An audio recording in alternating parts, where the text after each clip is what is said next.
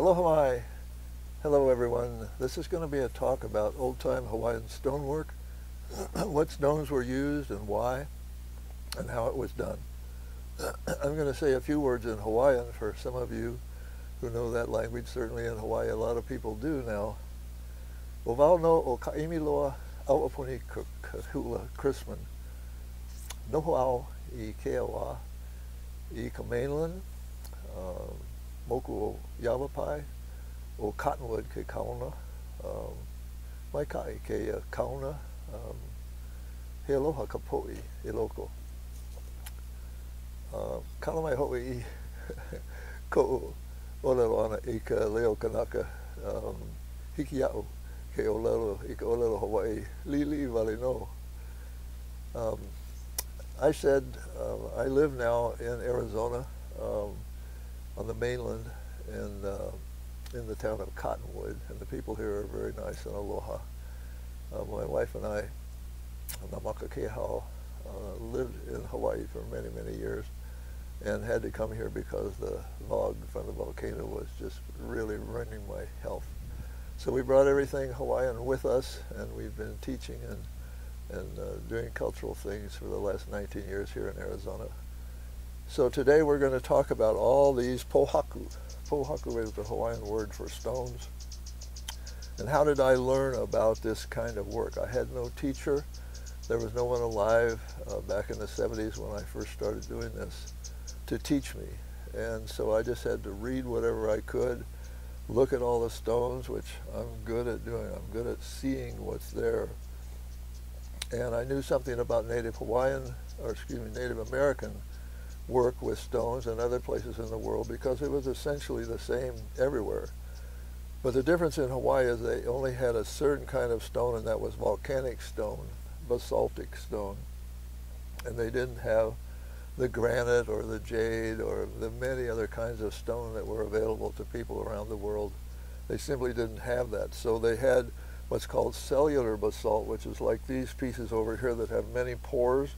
They may have great big pores from lots of gas that was in the lava as it erupted, or very, very fine pores like some of these other ones where the lava cooled with very little gas in it, or very, very solid stones over here like the solid basalt, some of which gets to be very, very fine and black and utterly poreless.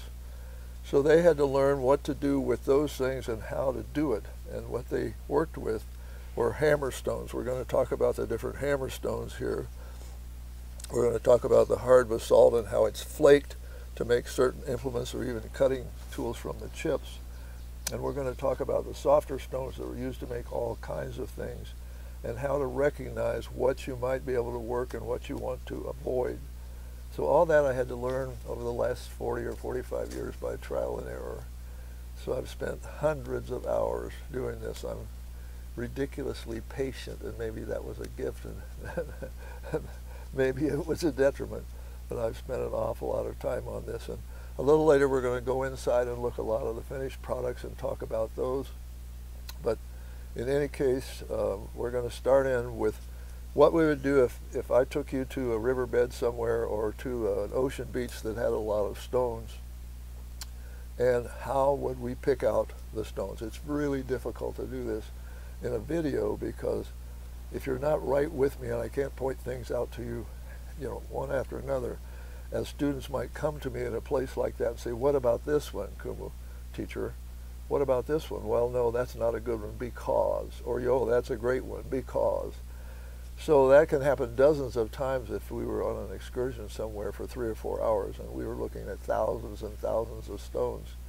But the key is you want to try to find the stone that's the closest in form to what you want to make.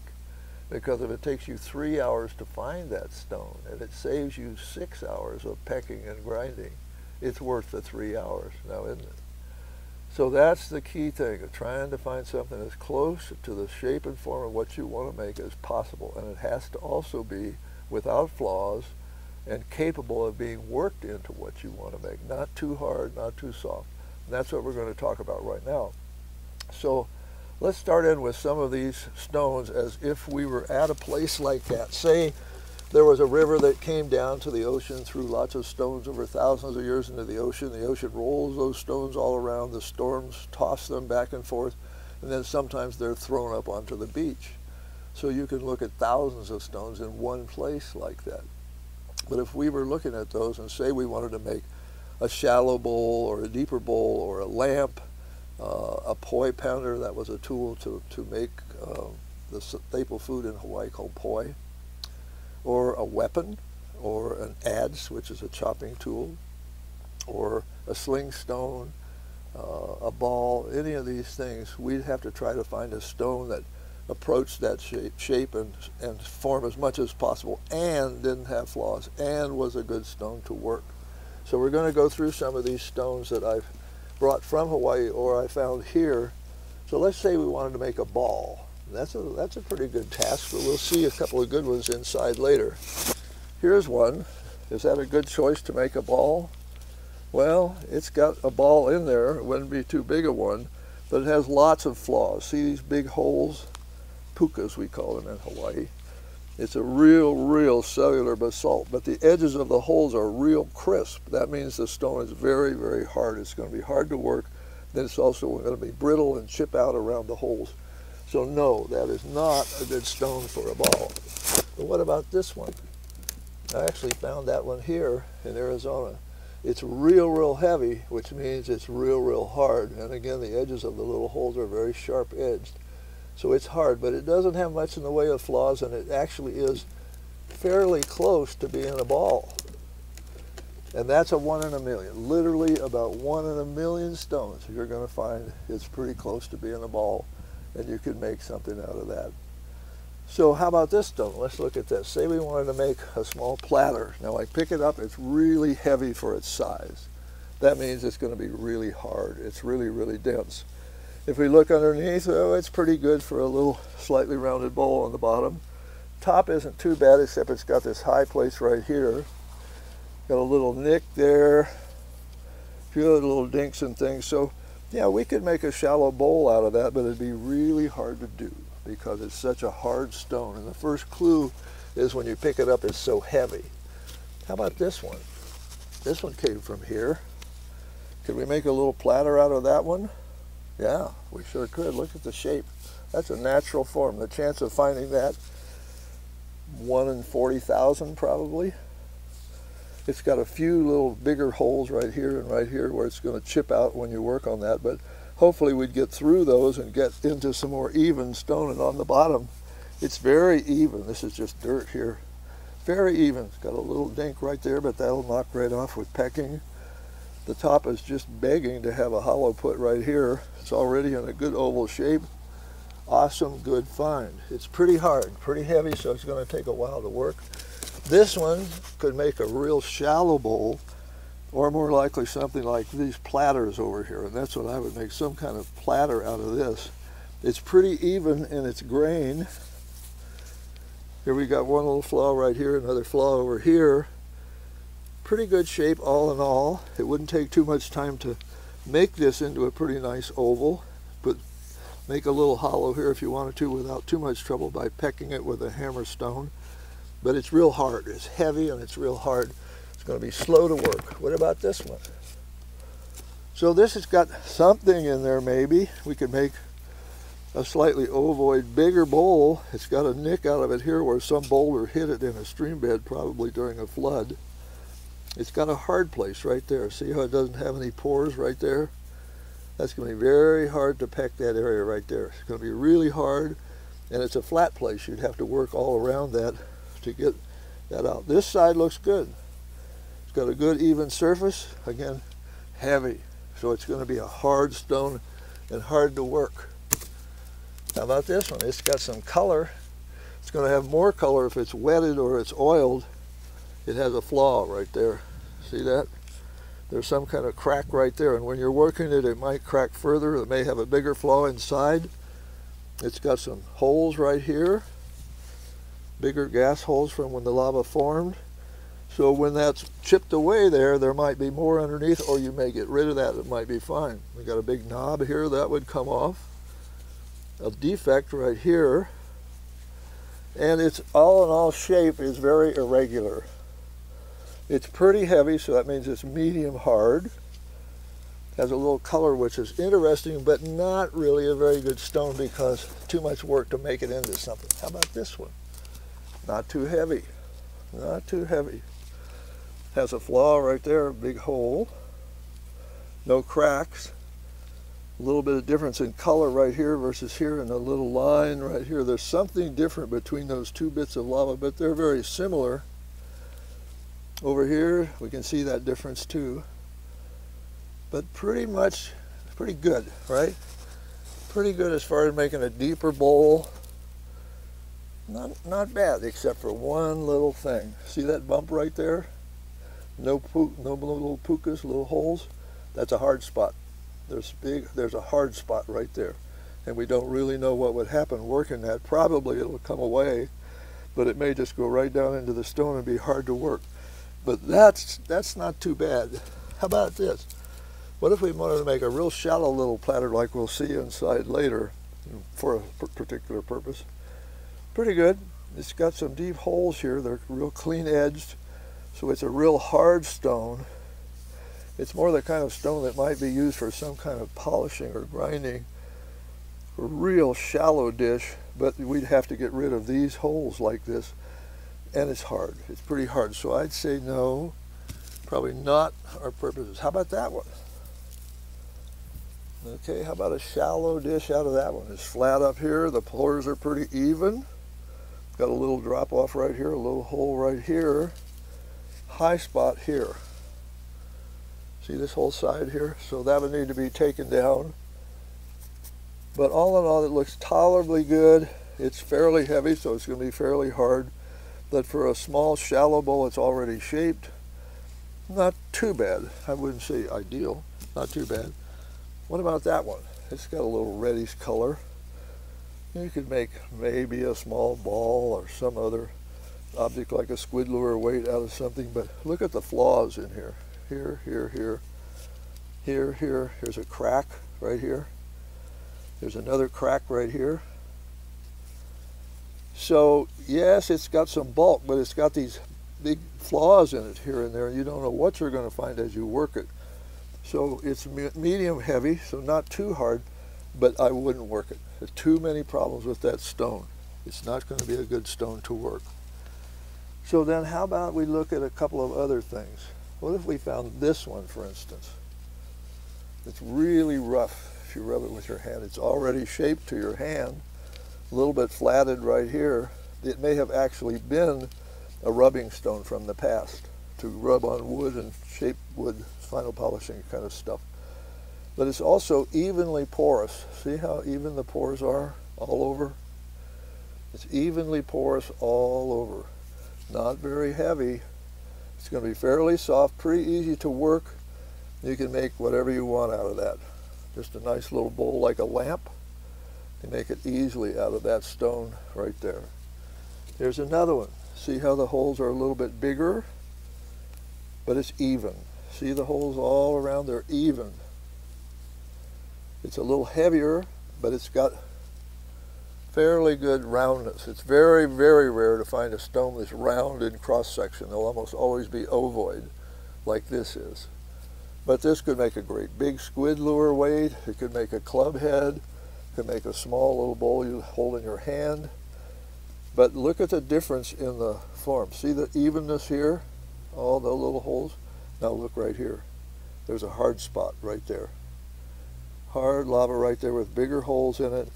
So that's going to be a problem. When you work it, this whole vein of hardness right here is going to be different than all the rest, and it's going to thwart you in what you're trying to do. If you can get it knocked away, then all the rest of this is a great stone. But you've got to look at everything. And then lastly, how about this one? This stone came from Hawaii. It's already got a nice form. It's even in thickness. It's even all over in amount of porosity, very fine pores, medium weight. It's a gray kind of stone, and many of the poi pounders and things are made out of this gray kind of stone. I don't really know exactly where it comes from, but I found this, no doubt, on some beach, a stone beach in Hawaii. And that'll make a ring type pounder like from the island of Kauai. It's a mashing tool, a pounder, but it has a ring, a hole through it in the middle where you grasp it like this. I think probably women use those. It's perfect for making that. And finding a stone like that again is 1 in 20,000, but that's what you want for making a poi pounder. Anything else, even grained all the way around, already very much like the shape you want to make, and not too heavy. So yeah, it'll take a while to make something, but I can make a ring pounder probably in about 10 hours of work with that.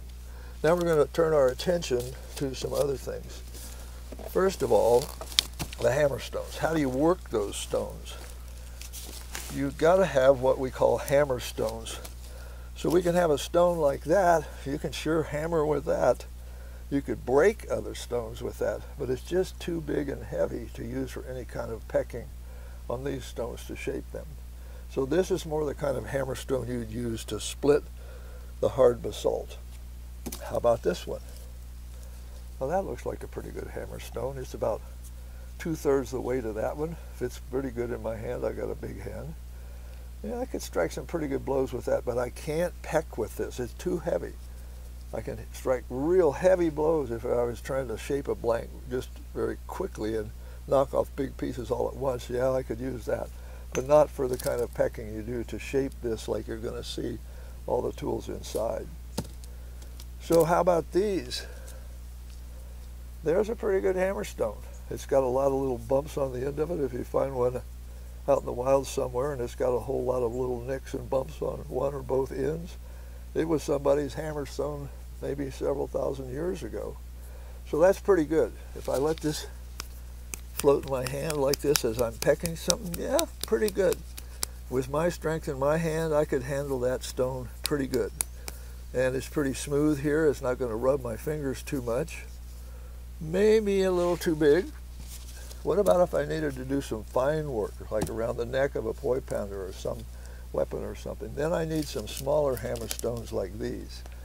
They need to be the real dense, smooth kind of basalt. Something that I can get in a small area and peck without very much of a blow thousands of times to work a smaller area. Or say we wanted to make the outline of the eye on a stone image or something like that, then we would use these specialized kinds of pecking stones or hammer stones. Here's a couple of them that I've used a lot. They're just real hard stones, pretty even, and they're not bowling stones or anything. See all the little irregular knocks on here? That's from me using this like this. See how fast I'm going? About 3 strikes a second. So that's what I need, something in my hand that'll just float in my fingers. I don't want to hold it tight. First one I ever made, something I've ever made, I held the hammer stone tight because we're used to holding tools like that all our lives. When you hold it tight, it beats your joint to death right there. You mustn't hold it tight. And you want the stone to hit another stone and bounce back. Every time I let go, I'm not holding it tight. So it flies into the other stone with all its strength. And it bounces back into my hand. So it bounces up and down, up and down, up and down, up and down, as I just barely hold it enough to keep control. That's how you use a hammer stone. And here's another one the same way, a small one. So what about these? These are the 1 in a million stones too. See how they're nearly round? Very unusual to find stones that are nearly round in cross-section. They're perfectly smooth. They're very hard. Ala, that's the name for the hard basalt in Hawaii.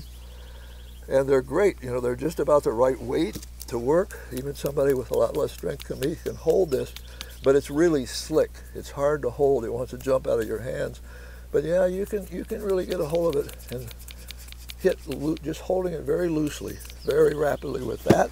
And ditto with this. If we wanted to make a superb sling stone, you could make it out of either one of these, but it'd take you hours and hours and hours because it's so hard. So better to use these two as hammer stones. What about that one? See that one? Almost round, 1 in a million. You almost never find stones like that. That's a good sling stone just as it is. It has a big flaw right here. but nonetheless, it could be shaped into a football-shaped slingstone like the Hawaiians and other Polynesians used. It's not too hard, not near as hard as these. Little flaw right here. You could work it down. It would be a real good slingstone as is, as I say, but you could work it down, like we'll see inside later, into an actual slingstone. So getting over here to the basalt. The solid basalt sometimes will form pieces like this. Pieces will break off the cliff or natural fall, or water will get in there and freeze way up high in the mountains and split off pieces, but this is basalt that can be chipped. And people all around the world learned how to chip it, similar to flint, into the tools that they needed to make. Sometimes a boulder will fall off a cliff way up high and drop down and hit another basalt boulder that's real high quality stuff and throw off a huge flake like that. That's sharp all the way around there just by nature. And over here I chipped it a little bit to make it sharp on this side too.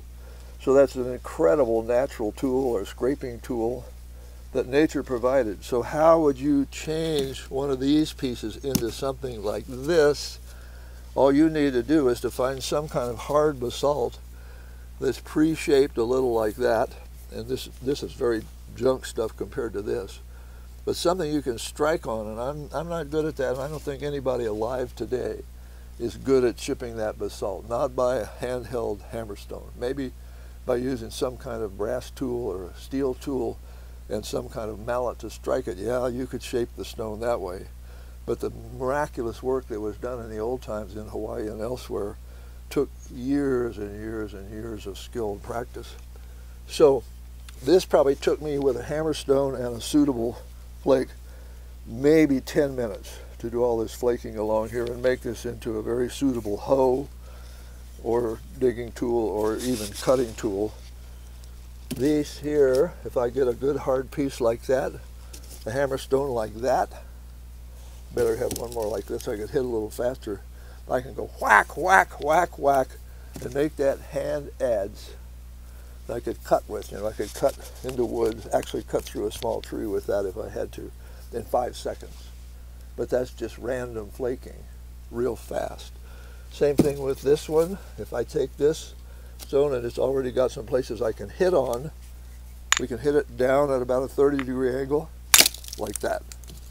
See that? And the chips that fly off are really, really sharp. Instant cutting tools. They don't last too long, but they make great cutting tools. So by doing that in a highly skilled way, I could shape this stone into something I could then grind down into an adze or other tool. And that's exactly what they did. This one would be really easy to chip all the way around the edge and then grind it and have a handheld knife or some similar cutter. So let's turn our attention over here to, if you pecked a stone down to a certain form and you wanted to grind it out on the surface, or you made an adze and you wanted to grind the blade, how would you do that? So I had to learn that for myself, and one of the things that I learned was some of the big grinding stones that the Hawaiians used are just filled with little crystals. And sometimes you'll find stones like that in the sun. You can see the little crystals gleaming in the stone. And I wonder if those crystals are hard enough to cut this basalt. Yeah, they are. They are. So if you can get a stone like this that's filled with those little crystals in Hawaii or anywhere else, and you peck out a shape, you can then grind it with that by hand. And I also learned how to do this, just make my own grinding stones, by taking one of these stones like this that has fine pores and pecking it till it had a flat surface. And then it's got a lot of little pores, right? It's filled up right now from grinding. The pores are all filled up. But then you take this. This is olivine sand. It's green sand, they call it in Hawaii. In Hawaii, if you said green sand beach, people would know. A black sand beach is different, but green sand is olivine. It's a gemstone that's fairly soft. And so some of the lava, especially in the Kona coast of the Big Island, is loaded with olivine. So over centuries, those stones get into the ocean, they get broken up, and then sand is formed. So you've got the lighter or blacker sand from coral or broken up basalt, and you've got green sand from the olivine. And the green sand is a little lighter. than the other dark sand or the shell sand. And when the waves wash up on the shore, there'll be little ridges of olivine sand left on the top. It's somehow lighter, and it'll be right on the top where the waves recede, and you can go out and scoop off that green sand and use it. So by putting some water on here and sprinkling on the olivine sand and then grinding like this is a piece of hard basalt, and I flaked the edge of it, and now I'm just grinding it into an edge. So if I grind it on a regular stone, I get nowhere. I could polish it, but I can't really grind it very well. But with the help of the olivine sand, or either one of these, and I've used those for demonstrations, and you could have multiple ones of those for various students if you wanted to. But that's a way to have a portable grindstone, or you've got a portable grindstone in that. When we get inside, we'll see some more of that stuff. Here's a couple of things in progress. This is an ulamaika. That's a bowling stone, very well known from Hawaii. Pretty much a unique game there as far as I know. So it's a round stone with convex sides, so it's got more mass centrally and doesn't tend to fall over as you roll it. Flat on the sides, and it has to be round. So how do you make it round? What I learned was get inside of a doorway. If you had an old-time grass house or today's house or shed or anything, get inside of a doorway where you're in the shade and you're looking out toward the bright sky. So when you're in that shade and looking up toward the bright sky, this will appear perfectly dark, and you can turn this around against the bright sky, and your eye will see the slightest out around. If there's a little bump somewhere, you just keep pecking that spot and working around, pecking to get it as round as possible. And then you do the same thing on the outsides, make it convex, and of course you have to pick a stone that's capable of doing that. And if you get little pukas, these little holes along the edge, you have to be really careful not to strike that way, or you'll chip off these edges. You have to strike in this way when you're near an edge. But that's pretty close to being an ulamaika already, and that's just something I did at demonstrations. Probably took me about 4 hours. This is the last one I'll mention. This little stone I found, and it had a deep, deep hole in here, and a pretty deep hole right here. So right away, to our minds, it's eyes. So if I peck this hole deeper with one of these real pointy hammerstones, and then I made a little face here, a little bit of a nose, some brow ridges here, a little crest like a helmet. So that was just an image, what we call a ki'i, just kind of for fun at one of the demonstrations I was doing. But that's using a found stone that has defects to your advantage. And when we go inside, we're going to see some more things like an anchor, using stone defects to your advantage. So we've covered a lot out here, and now we're going to go inside and see a lot more different stones and what they were made into, and talk more about this whole process. Aloha.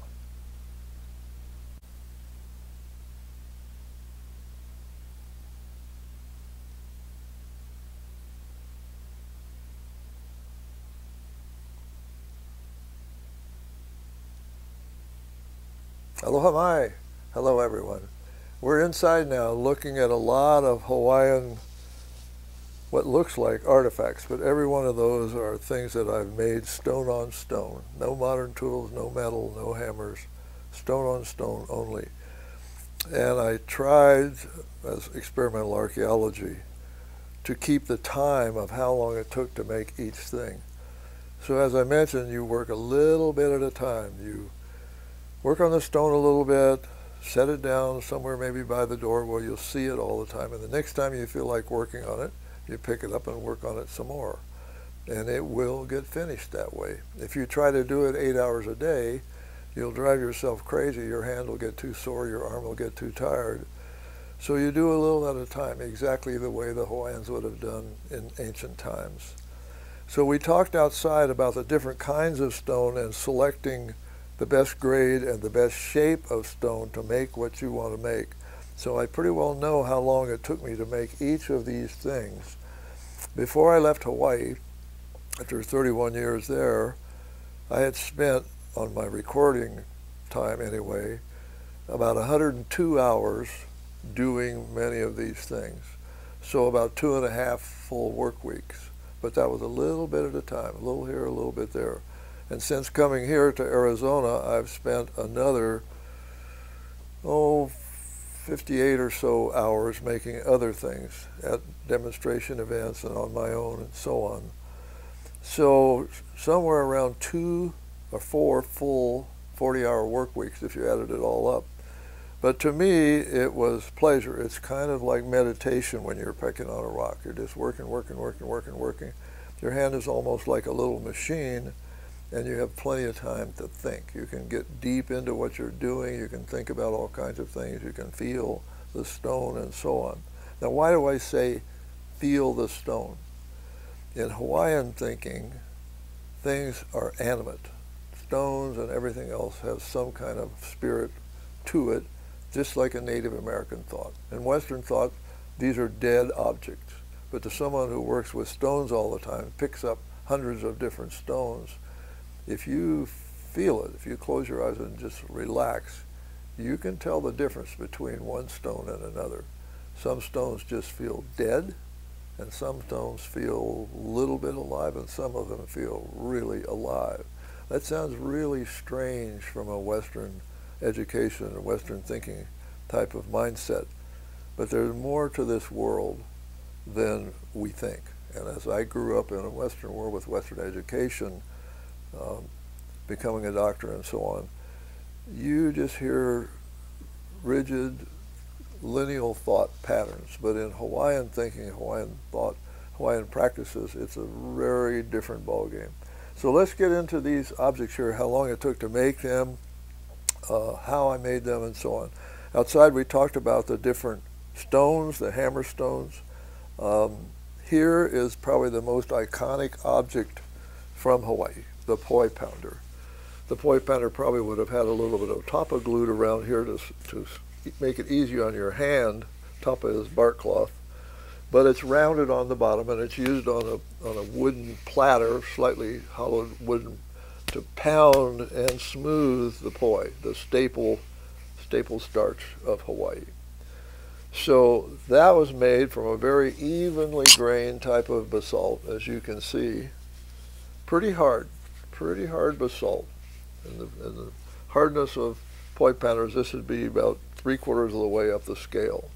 So that took me 21 hours total, about 20 and a half hours to make it, and another 1/2 or 3/4 of an hour to polish it. And I was using one of those stones I talked about that's got the crystals in it to polish this. So how did I make that? First, I found a stone that looked as much like a poi pounder as possible, that had even grain, didn't seem to have any flaws. I had a hammer stone, that one right there, fit my hand real good. Got a little curve that fits my hand real good. I can go real fast with that hammer stone. It doesn't come out of my hand. 3 pecks a second. I need a real hard hammer stone, pointy, narrow tipped like this, to go up into this part and peck very carefully. And you really got to support it here firmly on your leg or on something as you peck, and be very careful, because a good sharp blow right there when it's rounded will snap it right off. Trust me, I know. So that's what I did the neck part with, that hammer stone. And then I pecked it lightly all over to get it as flat as I could. And then I used this stone, you can see where it's been rubbed, it has a lot of crystals in it, to polish it. So those 3 stones made that poi pounder in about 21 hours total. So the shortest thing would be this little bowling stone like this. That's called an ulamaika. It was just rolled in a game. That small one only took me 35 minutes. Just found a pretty round stone, pretty even texture. It didn't take very long at all. The first one I ever made, I think that's the first stone thing I ever made, was that ulamaika.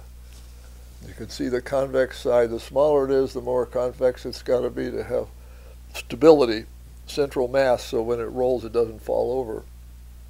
But it's really pretty darn round and pretty well polished and really hard basalt. That took me about 6 hours to make and polish.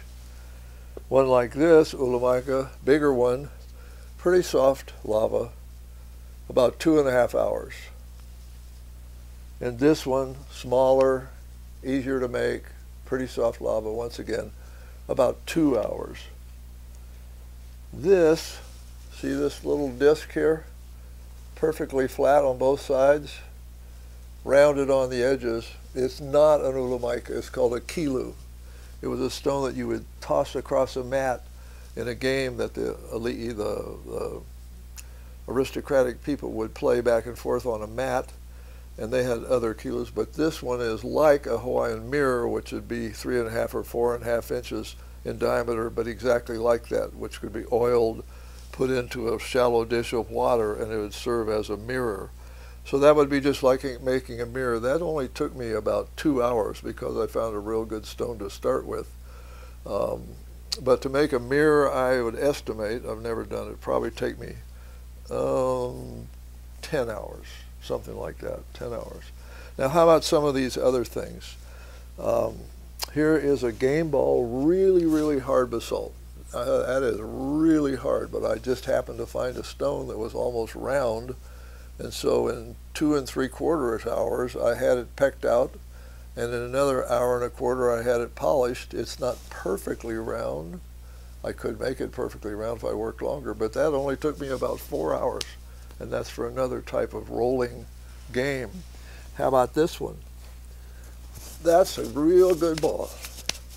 Sometimes the Hawaiians had balls this big that they could get up on with their feet. The warriors would strengthen their feet and their legs by rolling the ball around or by using it like a weight for strength purposes.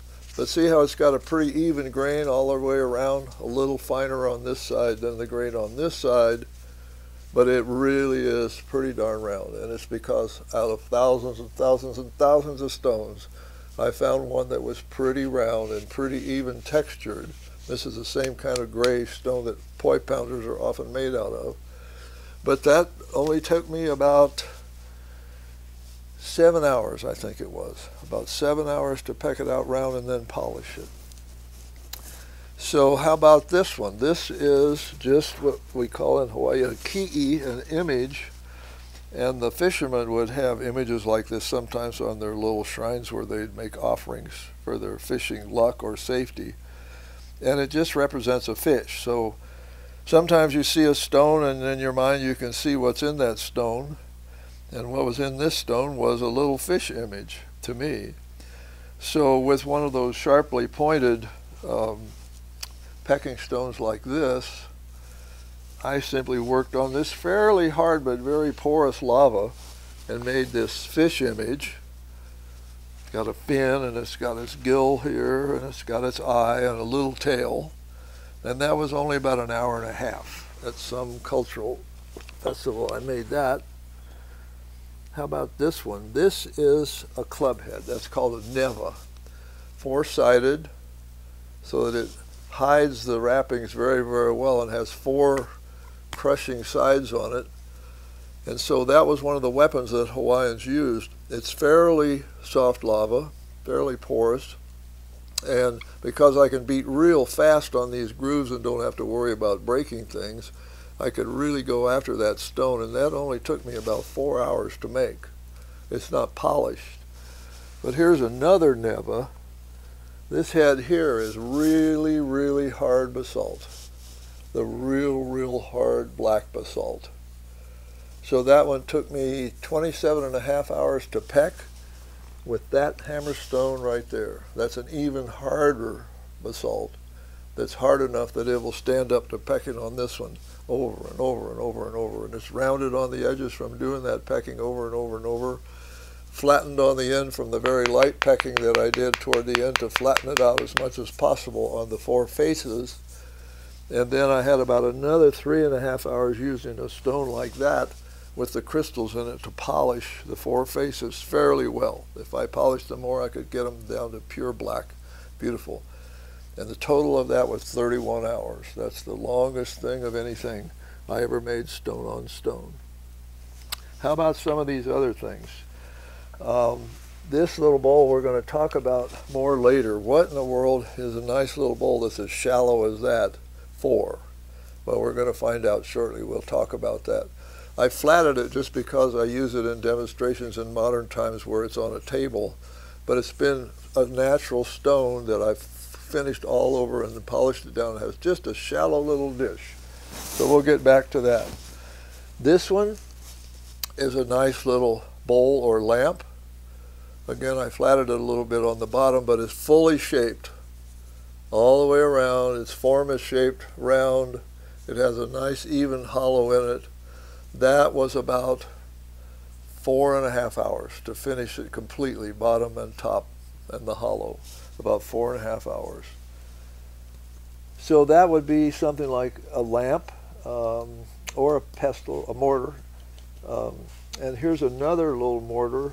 This one is real hard basalt. See how it's barely porous at all, real hard, but it just had a natural form like a bowl. And so taking this part out, this would be real good for an oil lamp, or what we call kukui nuts in Hawaii. They're a very, very oily kind of nut that is baked and then put on a little stick so that you can burn it like a candle. But this took about 2 hours, because really all I had to do was knock out this central hole here, even though it's real, real hard stone, about 2 hours. And these two here, here's a real nice gray one, and I just happened to find a real good even stone, you know, real even porosity. It was fairly close to the shape I wanted. It's completely shaped all over and the hollow, and that was about 7 hours. And this one is what we call ula ula in Hawaii, kind of a reddish brown color, especially if it was wetted or oiled, it would look more reddish. But it's been also fully done, bottom, sides, everywhere, fully pecked, and a nice hollow in it.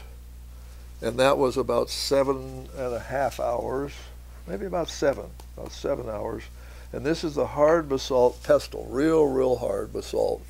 Again, when you're making that neck, you have to be awful careful and support it when you're pecking it, or it'll just snap right off. But this would be a medicinal type pestle, but a real hard one. You could crush up anything you wanted with that.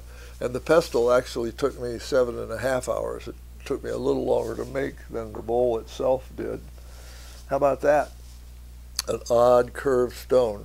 I saw one like that one time in an old-time canoe shed, just sitting on the rocks in the canoe shed. So what is that? That's a canoe polisher.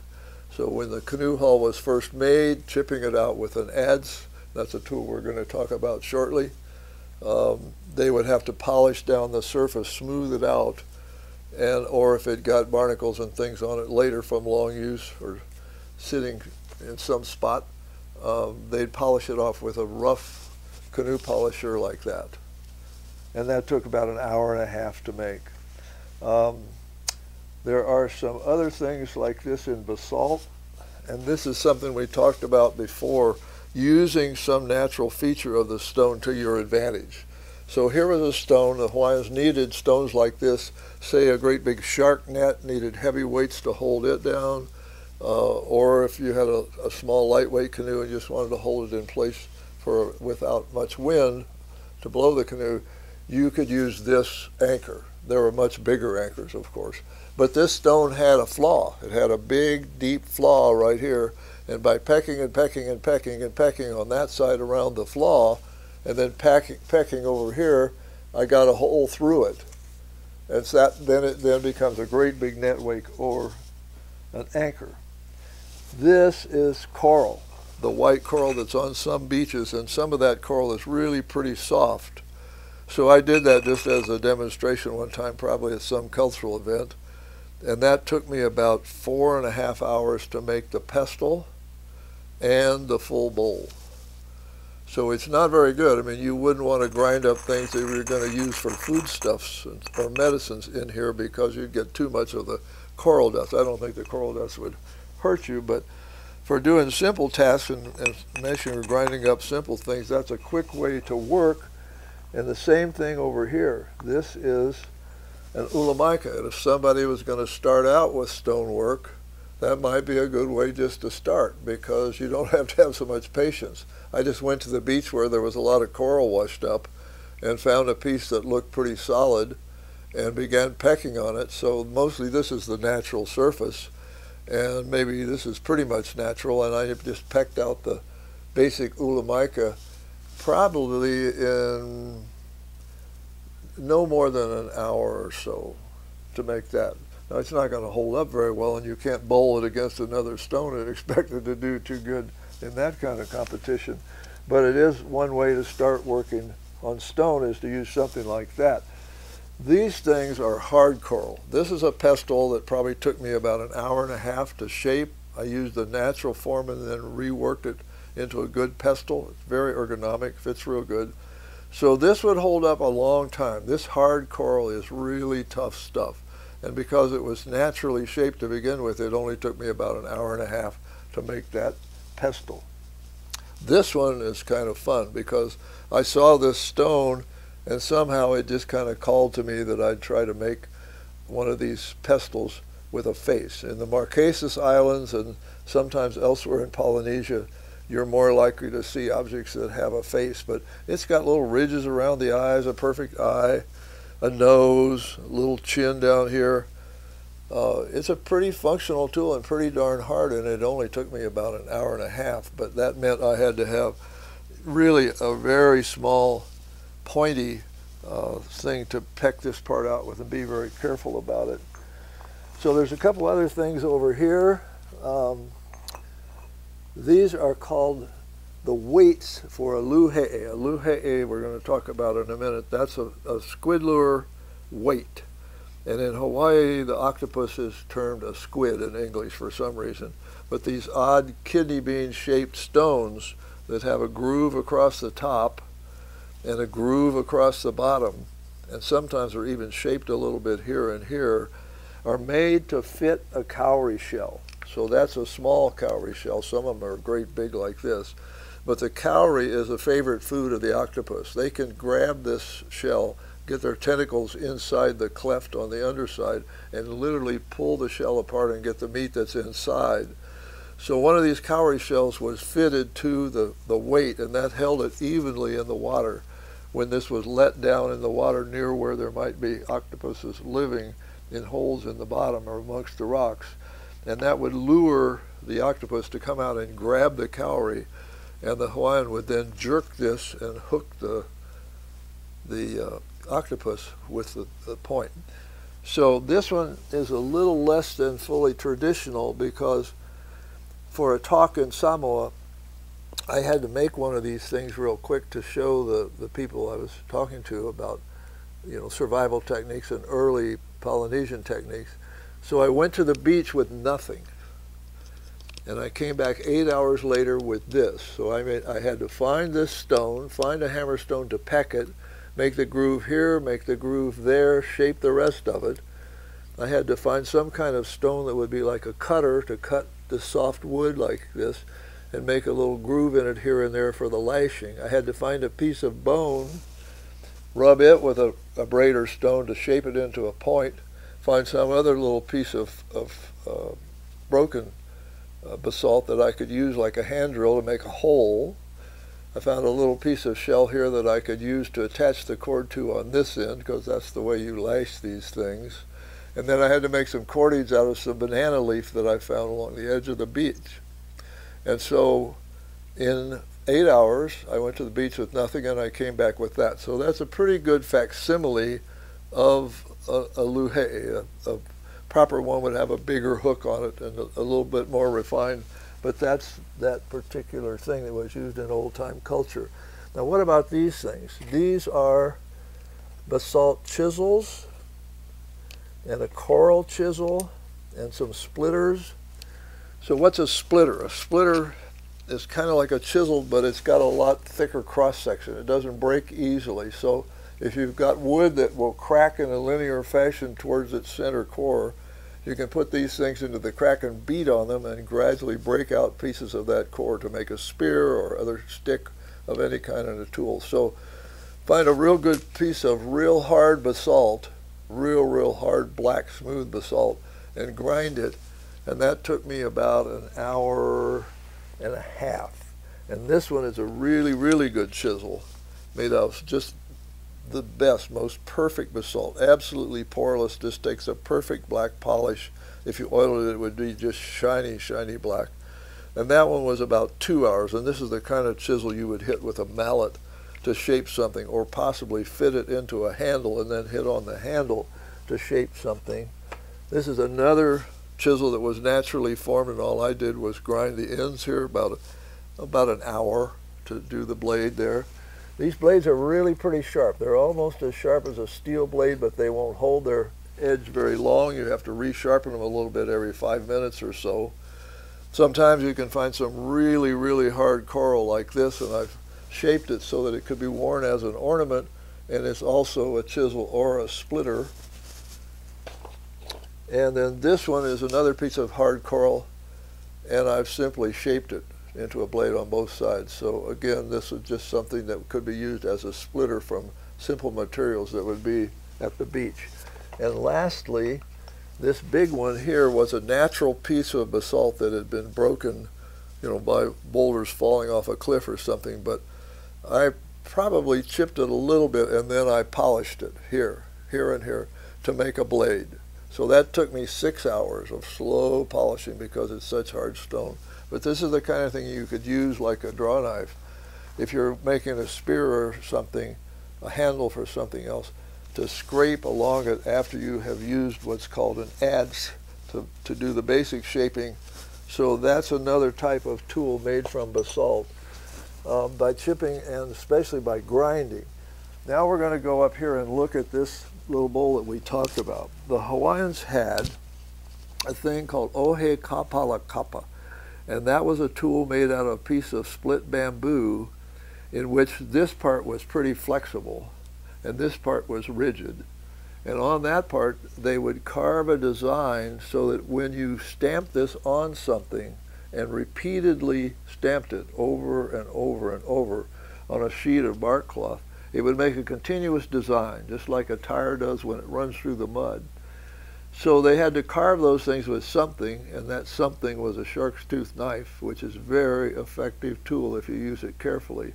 And I have carved these things with shark's tooth knives. So that was an art, that printing art, that was in existence before any foreigners came to Hawaii. So they had invented that printing before anybody came, and no one else amongst the Polynesians does that I know of. That was one of the many unique things that Hawaiians invented. So you needed a little dish like this.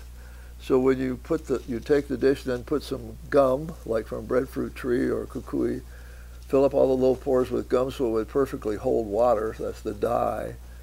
And you'd have this sitting here, and your tapa is laid out somewhere that you're going to be able to stamp it. And you'd put the stamp into the dye like this, flick it a time or two to get off most of the excess dye, and then carefully press it onto the tapa, wiggle it a little bit back and forth, lift it up, and you've got a perfect print. Then you repeat this, put this on very carefully right next to the previous print, rock it a little bit, lift it up, and again, on and on and on. So you can make incredible patterns. You can put other lines or colors through that, and they made beautiful, beautiful tapas in that way. So these things are sling stones. So these sling stones are shaped just like what I call a pregnant football. They're perfectly aerodynamic. So why did they go to all the trouble to make a stone like this? Each one of these took me about an hour to an hour and a half to peck out, and in this case, grind, or I ground this one a little bit too. So when a quarterback throws the football, what do? Their hand spins the football as it goes, and so it'll fly perfectly true right where he wants it to go. It doesn't start tumbling and flopping around from irregularities of its own balance and weight. So the same thing with a sling stone. If you can get this thing spinning like this vertically, it'll fly perfectly true. And there's one old report from Hawaii that said that the really good slingers could hit a small stick 4 times out of 5 at 50 yards. There's an awful lot of good archers that can't hit a small stick 4 times out of 5 at 50 yards. So these were really deadly. In the hands of a really good slinger, they were deadly. And in the battles, there'd be thousands of these things flying through the air at the beginning. And during the battle, the really expert slingers would be using the sling stones that were perfectly made like this. So the sling, I'm not going to get up, and this is made to my height. So one end goes around your wrist. You've got something to hold on to. The other end has a knob on it, just a knot. And when you've got the sling in here, put it back behind you, then you can let go of one end, right? The one that's got the knot on it, you can let go, and the other one's going to stay with you. So you swing it around your head a couple of times and let go of the knot, and because it's coming out real fast from this pocket, the movement as it comes out is spinning the sling stone, and then it flies perfectly true. So the ala, that's the name, as I said, for the hard stone of Hawaii, the real hard basalt, ala. Ala o kama'a. The ma'a is the sling, and this is the sling stone, ala o kama'a. And we're going to talk here a little bit about adzes.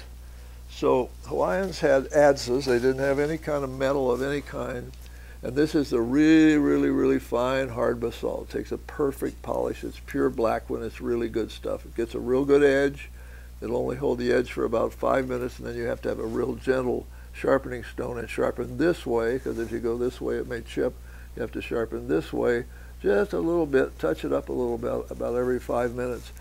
But most people today, virtually no one, would take the chance of trying to use this, because it takes years and years and years of experience to know how to use a stone adze so that you don't chip it, because it just takes forever to repair it if you chip it. So why does it have this little skinny handle like this? This is a real light wood from Hawaii called hau. And the reason it has a little skinny handle, not an axe or hatchet handle like we're familiar with, a little skinny springy handle, is an adze is used like this. Chip, chip, chip, chip, chip, chip, chip, chip, chip, chip, chip. Chip, chip, chip, chip, chip, chip, chip, chip, chip, chip, chip, chip, chip. Chip, chip, chip, chip, chip, chip, chip, chip, chip, chip, chip, chip, chip. So you get a series of little facets running down the surface that you're working on, and then you grind that with something like that canoe polisher. And the Hawaiian adzes were the most refined of any of the ones in Polynesia, because they were four-sided. They had two sides, a top and a bottom, and they had an angular tang. See the face of the adzes here, the tang takes off at a bit of an angle. And what that does is give a good place to lash onto that keeps the lashing away from where you're striking. So often there would be some banana leaf or tapa right here to fold back over this during the work so that the work would not abrade these lashings. But the key is that it had to be of just the right angle for the work that you were going to do. Some adzes had more angle like this, very few would have more angle than this does, but depending on the work that you're trying to do, you need less or more angle to the handle. So the handle is just the stem or trunk of a tree, and here's one of the branches, so you have to pick a branch at the proper angle. So this is a smaller, thinner adze for finer work. It would have had a cover like this on it, and nobody would have been allowed to touch this except the true experts in adzing. This is a little bit different one. This is something, see the thin adze blade? This kind of blade can break easily. It can snap, actually, but at least break here. So it would not be put on a heavy handle like this. This is somebody else's handle that I got a long time ago. And so, yes, I can hold it pretty much the same way, but because when this is stiff, every time I hit, it's a solid blow right into the edge of the adze blade, and very likely to chip or break it if the adze blade hits a hard knot or something in the wood. It's just too much danger in a thinner adze blade like this to use a heavy handle, and that's why the few old ones in the museums will be real skinny like this. And so here's a finishing adze that's real skinny, you know, for finishing off the surface of a plank or something. But it would be great for carving, but it's real delicate. So again, a real skinny handle. Here's the blank of a real small one. Some expert has chipped that out of hard basalt, many real perfectly skilled chips, to where it's just ready to be polished and it's already fully shaped.